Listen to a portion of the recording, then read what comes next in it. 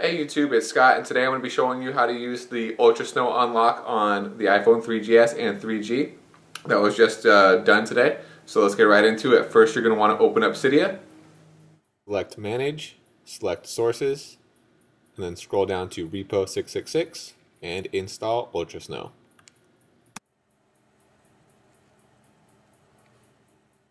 Once that's done, you can just reboot the phone. Then you can open up Cydia and make sure that it installed by just going back to the same repo, and if it hits the green check, then you're good. Then the next thing you're going to want to do is pop out your SIM card.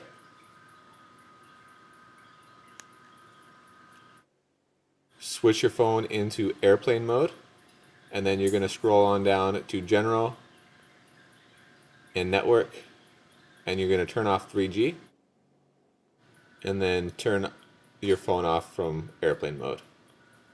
Alright, thank you for watching this video. I hope you guys found it helpful. If so, please click that you like it, subscribe, and rate 5 stars. Thanks.